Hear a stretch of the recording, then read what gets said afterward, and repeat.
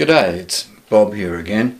You might remember me from such projects as the Dick Smith Electronics ESR meter and the relatively recent Bluetooth ring tester, which is microcontroller based. After I designed the Bluetooth ring tester, which is based on a PIC microcontroller, I started wondering if it's possible to make a similar sort of a thing, but just using ordinary components which anyone can buy. And this is the result of it after some more designing and stuff. Oops. There it is. That's the basic ring tester. That's the innards of it, obviously.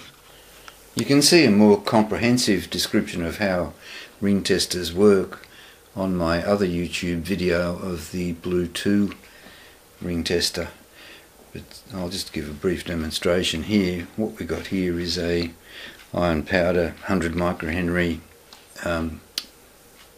power inductor, and I've got a bit of solder looped through it which can demonstrate a shorted turn like that.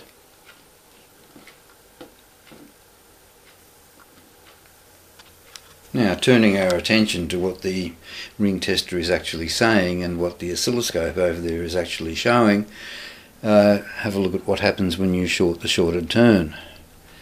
It drops dramatically and there's just a few rings, and that is how you can pick a crook inductor.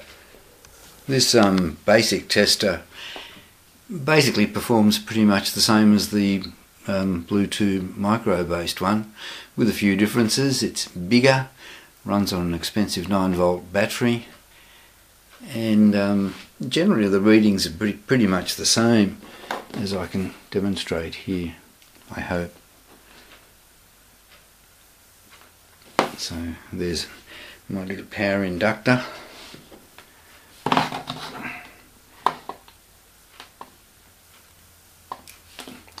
And here it is on the basic one. Virtually the same reading. Yeah, but the basic one doesn't have the crazy whirligig pattern. It doesn't turn itself off, and it's got an awful lot of more components in it than what the micro-based one has. Personally, I would recommend that you go for the Bluetooth micro-based one, which is available on the EVB website. I'm going to put, or I already have put, all the information on the basic one on my own website. There's a zip file there containing all the PCB information, the schematic, how to use it, how it works, photos of the board. So if you can go to my website, which I'll try to list beneath this video, you can find out all about it. The zip file is a bit over 2 megabytes in size. So as usual, thanks for watching, and I'll see you next time.